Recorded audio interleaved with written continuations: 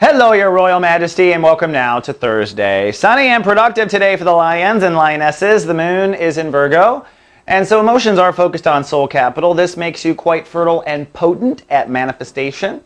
Whether you want to manifest a job, or a kid, or a book, or a new pair of shoes, whatever you want to do, Your Majesty, you are potent. You're also sensitive to your value structure, so if someone comes and threatens it or opposes your values, you might be emotional. Your emotions are ready to defend at that moment. Zipping into the Sun, we're in Chapter 3 of Sun and Taurus. Leos are setting a new trajectory for their career and legacy this month, and today Uranus rules the day, which means I expect a breakdown followed by a breakthrough around career. This breakdown might be you lose a job, but then you realize, oh my God, there's a great job I can have over here. So if anything bad happens today, hey, I'm saying it ain't bad. The universe has much bigger, brighter things for you.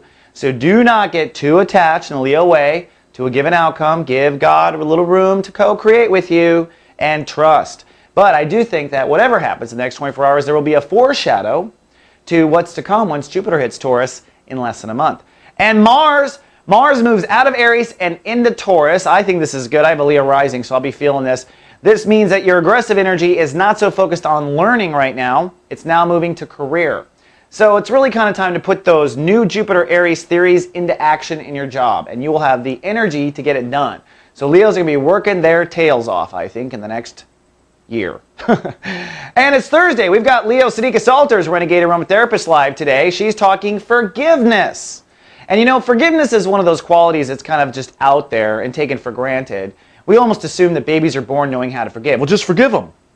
How the do you do that, right? Well, she's going to talk forgiveness and the power of forgiveness. And I think with Leos, y'all are not good at forgiving yourself.